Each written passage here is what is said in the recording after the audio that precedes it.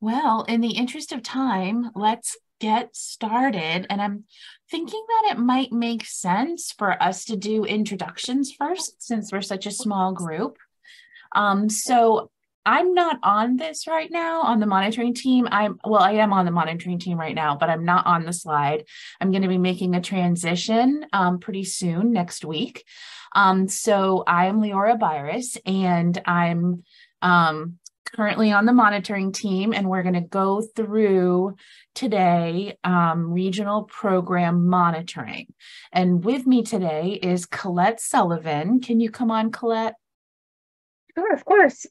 Morning, everybody. Colette Sullivan, Federal Programs Coordinator, and great to see everybody. And Jennifer?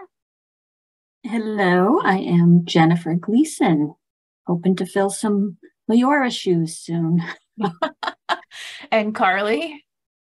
Hi, I'm Carly Thibodeau, one of the members of the monitoring team. Perfect. And Julie? Hi, I'm Julie Pelletier. I'm the admin support for this fabulous team. Awesome. Okay. So can we go through you guys, and can you guys just introduce yourself as well? I have you on the side, so I'll just go from top down. Jenny Scribner, would you introduce yourself and let us know which program you're from, please?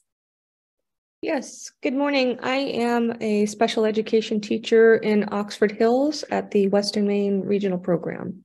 Perfect. Thank you. And Maria Noble Brown? Yes, I am also a special education teacher that works for the Western Maine program, which is part of SAD 17. Awesome. Thank you. And Lisa Karen? Hi, Lisa Karen. I'm the executive director for the Western Maine Regional Program. Awesome. And I feel like we have a little bit of a celebrity here because I was watching MadSac from home with Pat Menzel here with wonderful things being said about you. So I'm Pat Menzel. I am one of the directors affiliated with the Western Maine Regional Program. Wonderful. Thank you. And Nicole Norton? Hi, I am the social worker with Western Maine Regional. Okay, perfect. So this is us, and thank you for coming on and introducing yourself. That's very helpful. So regional program monitoring is about school approval, which is different than the public school monitoring process. So you will not get a corrective action plan, you get a letter of correction. And after that letter of correction is issued, a school approval letter will be issued by the commissioner, which will give you 4 more years to keep on doing the good work that you're doing with your students before you go through the monitoring process again.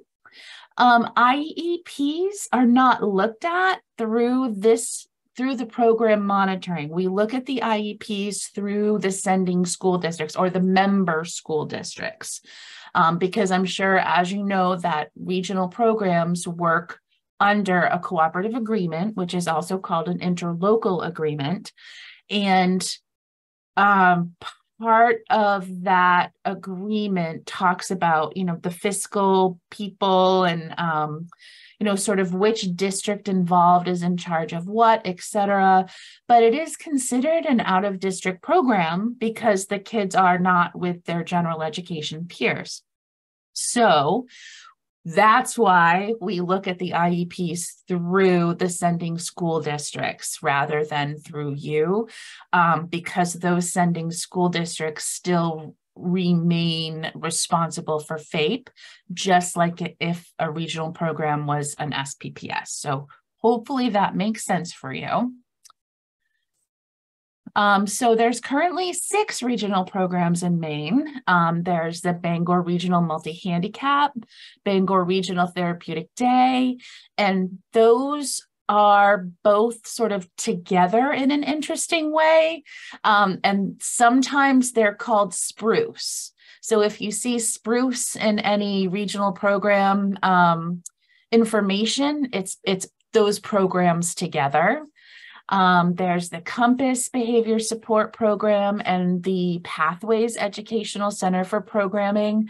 And those are both part of AOS 93. There's Western Maine Regional Program for Students with Disabilities, which operates in both South Paris and New Suncook, which you guys are all familiar with. And there's also the Western Foothills Regional Program, which is in Rumford. And I should have said this, if I go too fast or if there's any questions, please feel free to interrupt me, and I'll try to remember to go slower and to stop for questions. So Leora, can I just ask, what does the big program up in Bangor? I know that their fiscal agent is the Bangor School Department. What kind of program is that? So they have two. There's a behavioral program for mostly kids with, ED, OHI, autism. And there's also a separate one. So it's separate on paper because they have separate cooperative agreements, but this sort of overarching group, that's why it's a little bit different. And that's when they're called the Spruce piece, which is Southern Penobscot Regional something that I can never remember. It's okay. Thank you. I'm sorry. Okay. And then the multi-handicap. The multi-handicapped is actually at their high school, and that is for students who are extremely, extremely high needs. So that's sort of the breakup of those two. All right, great. Thank you. Of course. Okay. Nope. I didn't go over this yet. So there is an approval document that we are required to go over as part of the monitoring process. All of this information should be covered in your current cooperative agreement. If part of this process will be reviewing that cooperative agreement to make sure that these components are there. So it might be a good idea for you to just take a peek at your cooperative agreement and just make sure these pieces are there, because if they're not, then you'll need to make sure you talk with your legal team and get that updated before the end of the process. So one of the things that we look at, the criteria, is that there are 2 or more SAUs that provide regional special education programs and support services.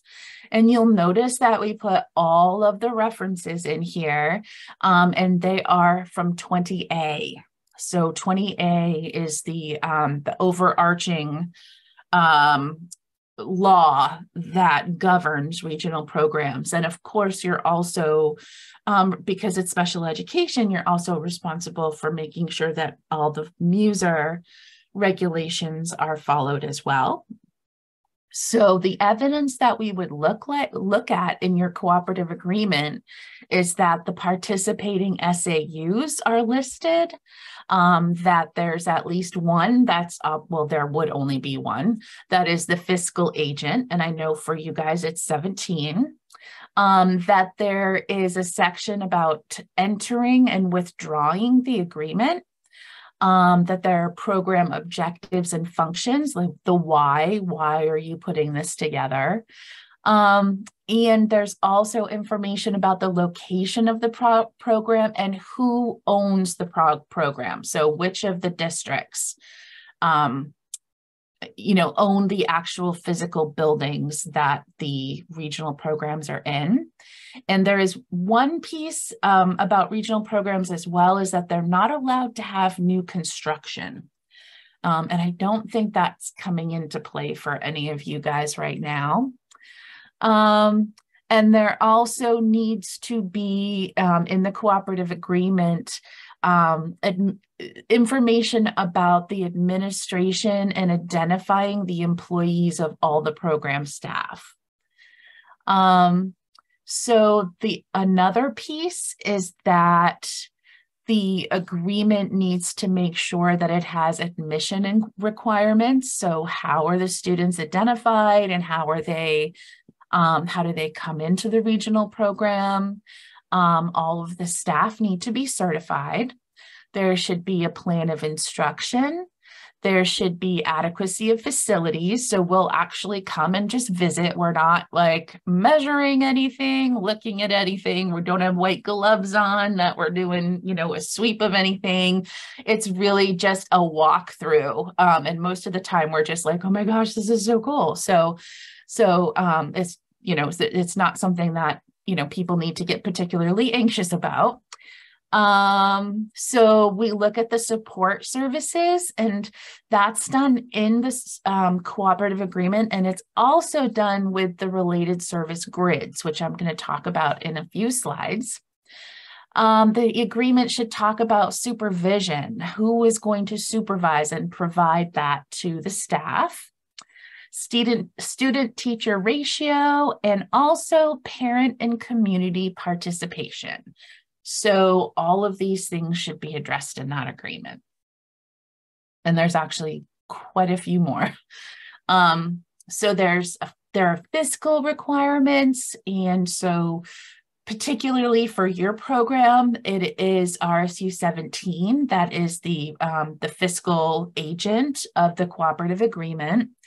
So they're identified in that agreement, and it specifies that they are responsible for making sure that the facilities are adequate, and that all of the basic school approval process is compliant, unless that agreement designates another SAU to be responsible for those things. So in that cooperative agreement, it needs to say who's involved, who is responsible for the physical environment, who owns it, etc.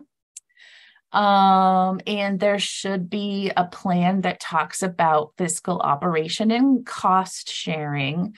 And this is what I was talking about before. There is a provision that there's no school construction permitted for the purposes of special education program. And I have no idea why that is, but don't get excited about building a new building, I guess, because that's not gonna happen this year.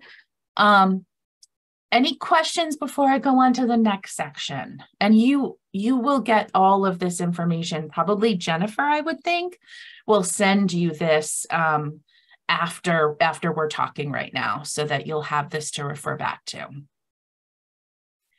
So in the cooperative agreement, there should be admission requirements.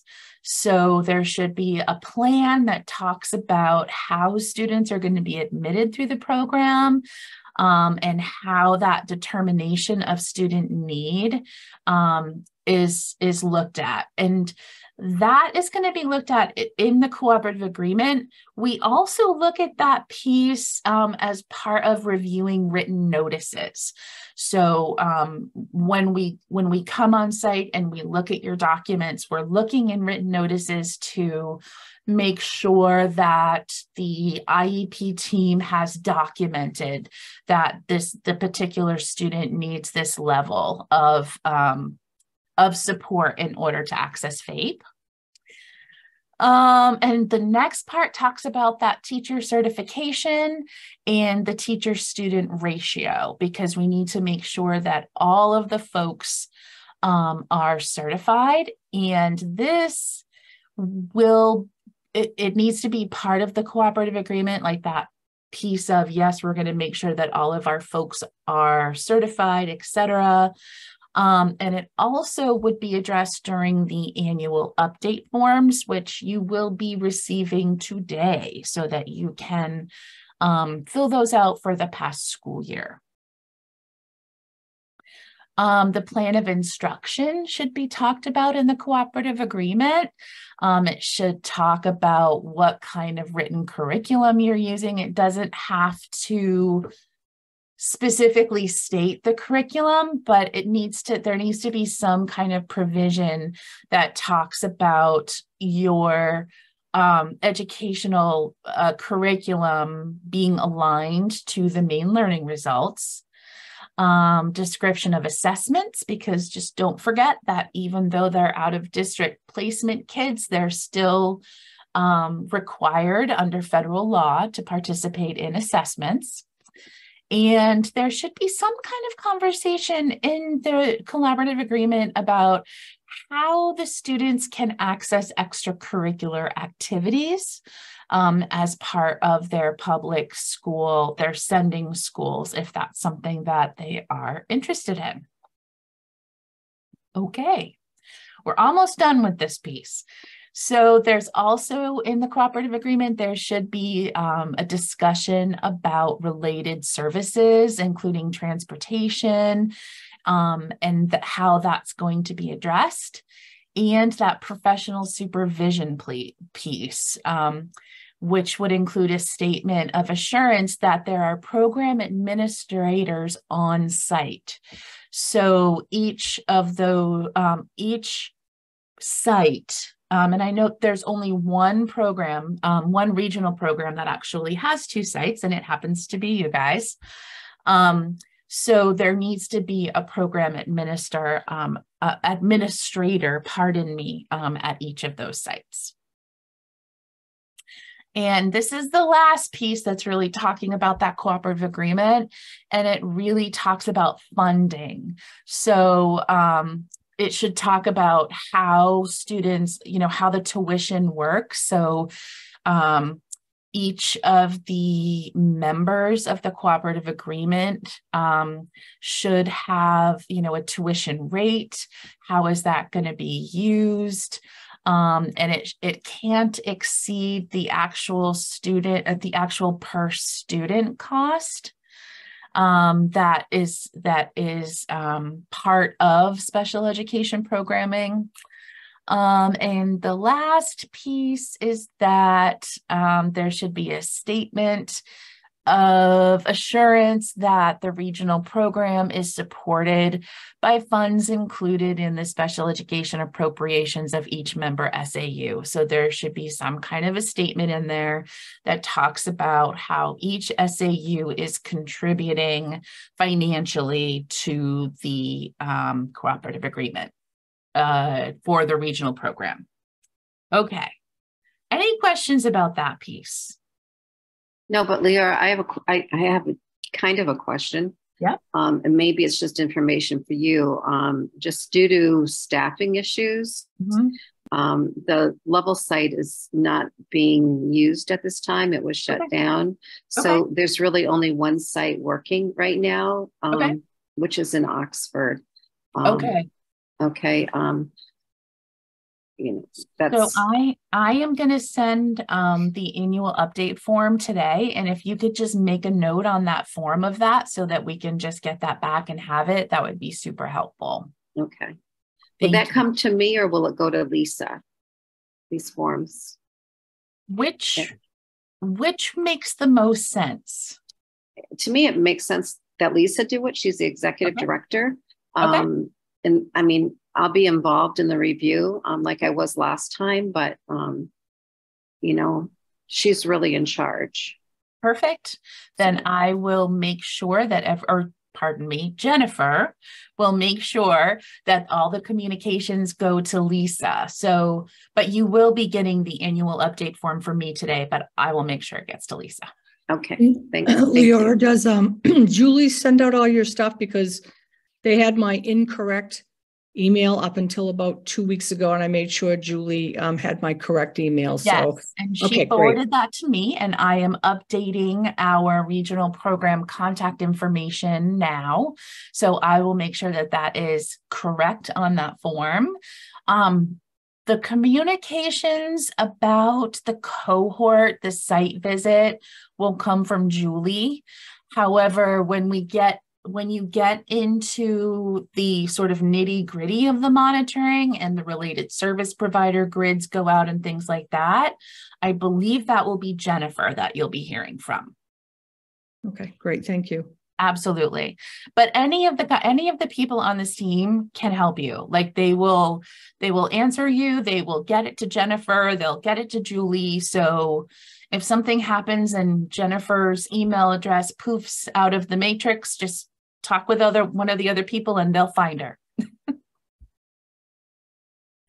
Okay, so this is the annual update form. This is what I was talking about sending today. So moving forward, it will be Jennifer that is sending this out. And I will make sure to CC her on all of these today as well, so that they come back to her. So this talks about any changes in staffing, programming, and location. So the fact that the level location is no longer opening, if there's any new staff, either in or out, if you are participating in the Linda Mood Bell, curriculum training that, that the department's doing, you can make a note of that. So really any changes that have happened so that we can keep up on this. And I'll be honest, historically, this has been tough to get back from people. So if you could actually fill it out and get it back, it would be super duper helpful. Leora, do you know if you've gotten any like last year or the year before from I do not. I would have to check my files, but I know that I assume that it's because of COVID. It's been very challenging to have these returned. And I'm guessing there's a deadline on when you'd like to have those. Just as soon as you can get it back, maybe that's what's missing in the emails is that we never put in a deadline. I would guess the way most directors operate, that might be it. That could very well be it. So, how long, what do you think is reasonable, Lisa? 2 weeks? Well, I haven't been the executive director very long, so I would think, I can't see the whole thing as I got to see the people too, but I think that, and what if we're in the process of hiring someone, but they haven't been approved yet by the board? Great question. Maybe include that in your email. Okay. And we'll at least have that information. And I expect approval is going to happen within the next week, but I just want to make sure. Okay, well then, if we say that 2 weeks is a good timeline, then maybe you'll have that information by the end of that time. I hope so. And you can always, so one of the things that I've really encouraged the team to do, because we took this over from Roberta and Dan and David when we came on. And so one of the things that I've really encouraged the team to look at moving forward is having like every 3-month check-in meetings with the directors and the fiscal directors of regional programs, even when you're not in cohort, because there's so many changes that happen. It's a pretty dynamic process, and we know that. And sometimes we don't find things out because people either don't know that they should let us know, or they don't know who's actually doing the overseeing. So I'm pretty sure that's going to be happening. So stay tuned for communication, probably from Julie at first, and then from Jennifer to really look at scheduling those. And I would suspect that those will be quick meetings, like, hey, what's going on? Any questions kind of thing. But I think that's something that's really been lacking up till now, and that would be really helpful to start doing. So right now, Leora, these are only done annually and not expected to be done every time there's a change of staff. Correct. Example within the year. Correct. Okay. All right. Yes, but we want to make sure that moving forward, when people have questions or there's new directors or, anything like that happens, that, the regional programs, it's very clear about who you go to for support. And I'm not sure that that's been clear so far. Okay, thank you. Absolutely. And that'll be, and I don't know if I already said that, that'll be for all 6 of the regional programs, not just when you're in cohort. Okay. All right. So, you, as the regional programs, are monitored every 4 years, and it involves both a desk audit and a site visit. The regional program's fiscal agent will receives a letter of instruction that talks about the process. And this process is mandated under OSEP, the Office of Special Education Programming. And there's a memo called 0902, and that's what we base this on. And it's also based on MUSER, Maine Unified Special Education Regulations. So the process. There are related services grids that are emailed in April by probably Jennifer, I would say. And that's part of just the monitoring process. So you'll pick a 5-week period between April 25th-ish and the end of the school year, and you'll fill out a related services grid for each student. And I know that this is a little bit small. I should have made it bigger, but this is an example of what it would look like if it's filled out. So you can see that there are student initials, and then it talks about speech therapy, physical therapy, OT, and social work services, and then other, because it could be teacher of the blind or visually impaired. It could be BCBA. And you're going to fill out what the child received for their services. So we're just making sure that, so this form is ensuring that the students are receiving the related services that are part of their IEP programming. Can I ask a question here? Uh-huh. If they are not receiving the services due to refusal, are we supposed to document that amount of time? That yes. Yes. If they're refusing, write a note that they're refusing, and talk about what time, what their time is supposed to be, and then that they're refusing those services. Yep. So transportation's not included on this grid, and that's okay? That is okay, yes, right. Because the transportation should be addressed as part of the cooperative agreement. And so that's part of that piece. And okay. So we're looking at, sort of in this 5-week period, were the students getting the services that they're supposed to per their IEP? So it's only that 5 weeks. Only that 5-week period. And it can be any 5-week period between the end of April and the end of the school year that you like. I have another question on that real quick. Uh-huh.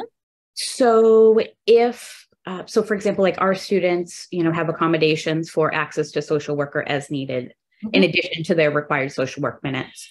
Yep. So would that need to get added in as well? So would it be the total they received, or so if they took advantage of added sessions, would that be documented? That is a great question. And I am going to need to ask Roberta Lucas about that.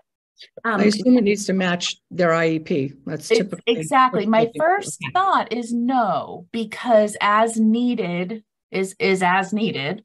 Okay. And this is really about alignment with the IEP.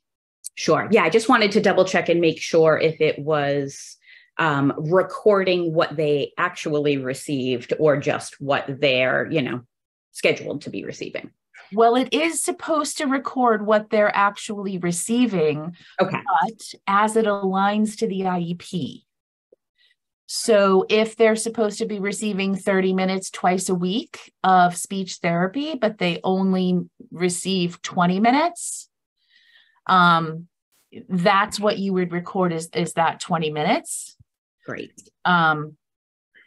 Yeah, so let me check on that as needed piece. I suspect it does not need to be recorded here because that's not, part of section 7 of the IEP. Jennifer, did you make a note of this question?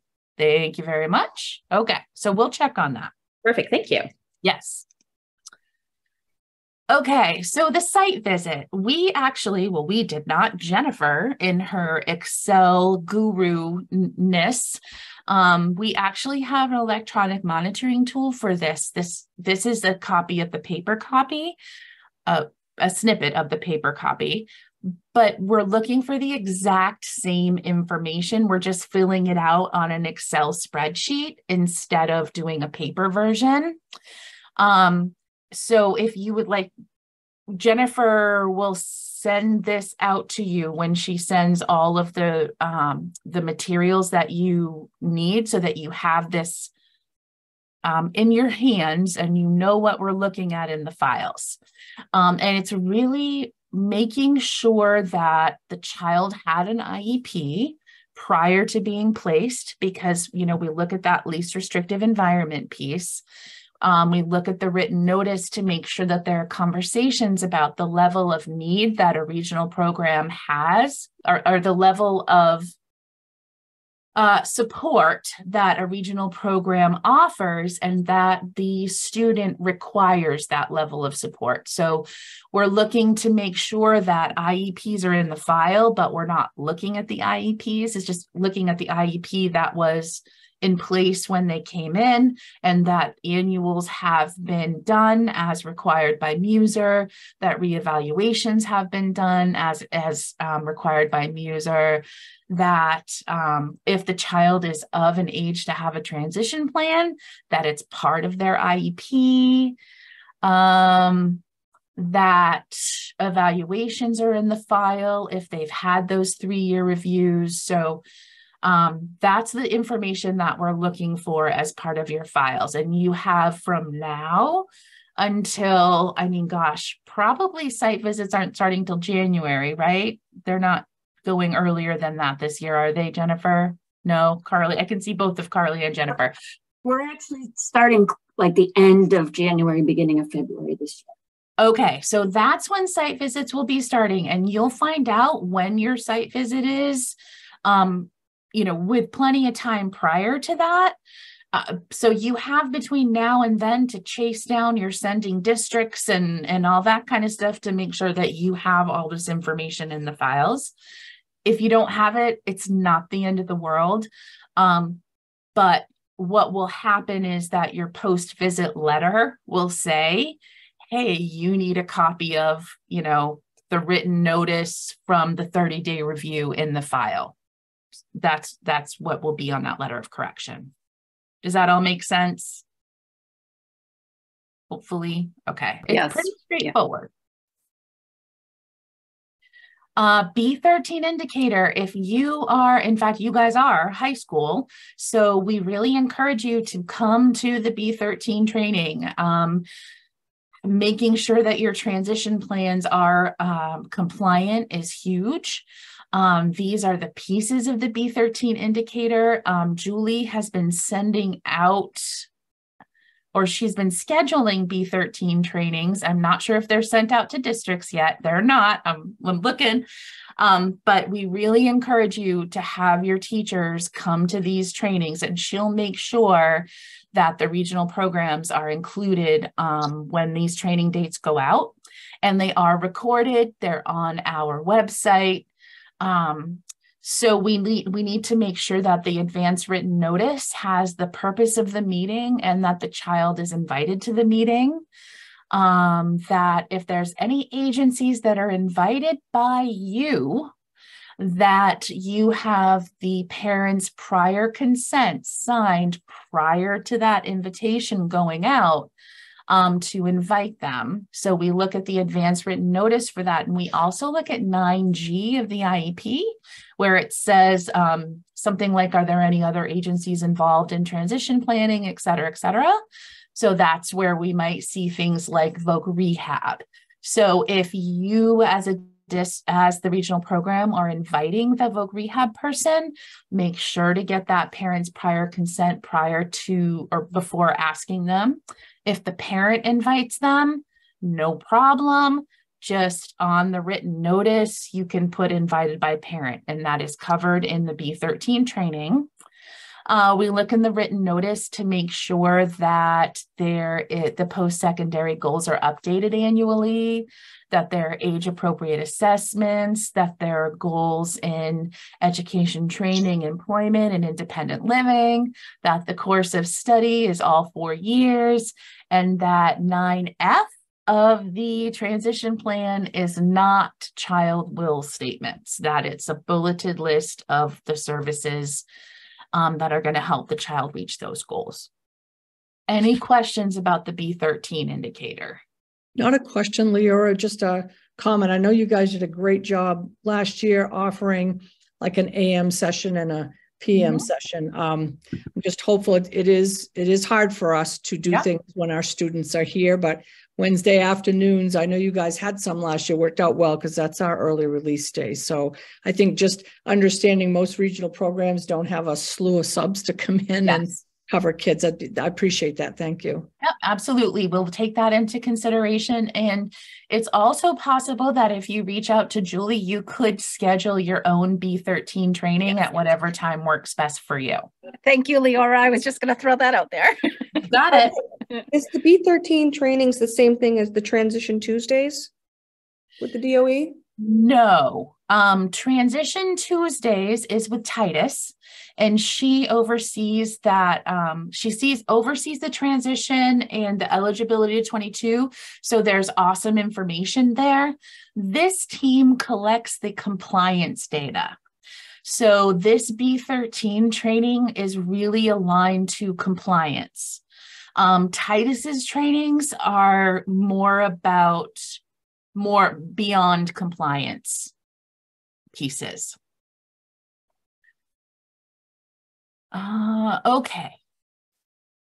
So the documents that you want to have available during the site visit are the written notice at the placement of the program, all written notices since placement and within the last 3 years, including the written notice of the 30-day review, as long as it's within 3 years.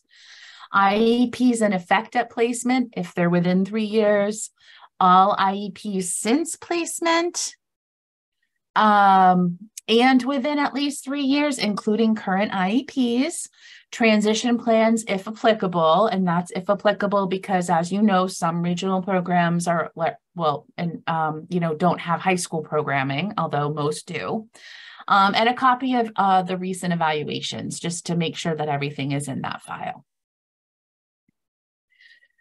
So after the site visit, we are going to review, well, I could have rewritten this because they're not paper anymore. They're in an Excel spreadsheet. So we're going to put everything together on our spreadsheets, and then you'll be issued a post-visit letter that literally will say, okay, you were missing the 30-day review written notice. Please make sure that's in the file, etc.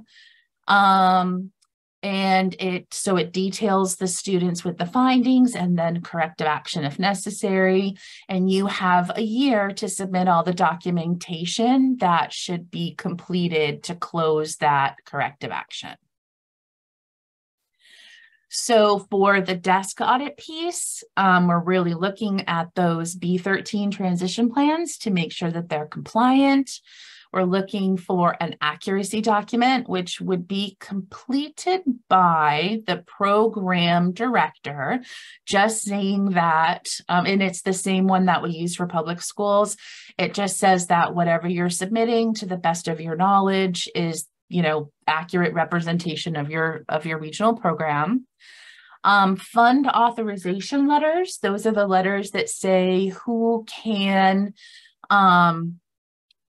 commit special education funds for the regional program. And those should be issued or written by the fiscal agent, and certification. All of your evidence can be submitted to monitoring.doe@maine.gov. Very much encourage you to make sure that you put somewhere in your email to that address that this is for such and such regional program, etc., so that it's really clear what we're looking at.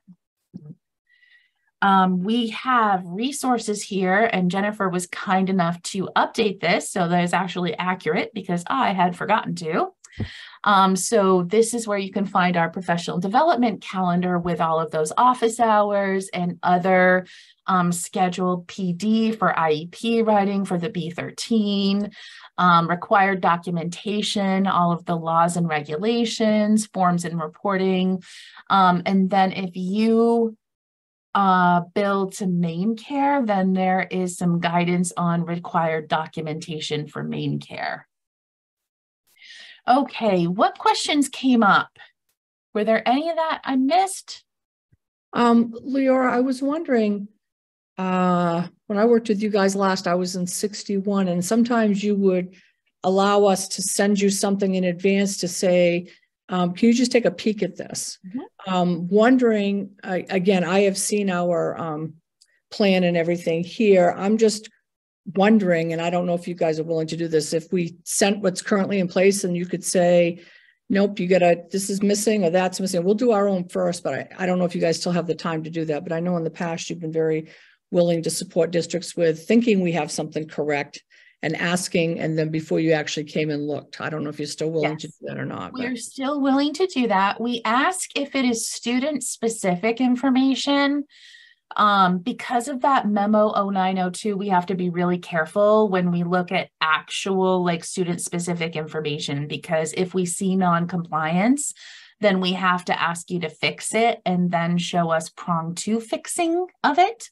So when you send us something like, you know, I have a copy of your cooperative agreement, your current one, and I'm going to go through that. That's the one I'm talking about. Exactly. Perfect. I'm going to go through that actually with Jennifer. She might not know that yet, but hey, Jennifer, we're going to do that. And we're going to make sure that all the pieces are in there. So we'll get back to you about that as well. But if there's other information, transition plans, etc., that you want us to look at, just send the transition plan, not the whole IEP and all that kind of stuff, because then we can give you that information without asking for those extra corrections. Does that make sense? It does. Thank you so much. Perfect. So you guys, I'm pretty sure most of you have my information too, and I'm going to be kind of helping out with the regional programs for a while as Jennifer you know, takes things over. So you might see my name on emails here and there. So that's not to worry, perfectly fine. But we're very happy to, you know, help through this process and, you know, make it as easy for you guys as possible. I'm going to close this. Any other questions that you guys are thinking about that you want to make sure you ask?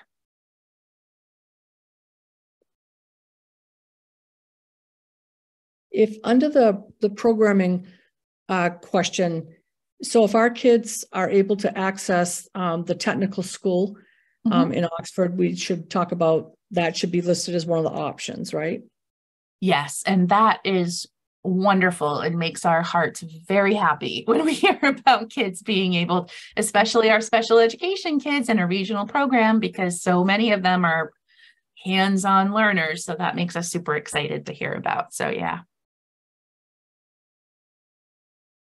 All right. Well, we're free. You have 17 extra minutes to get back. And again, do not hesitate to reach out with questions as they come up. And you will be hearing from Julie, maybe me here and there, and Jennifer as we go through the process.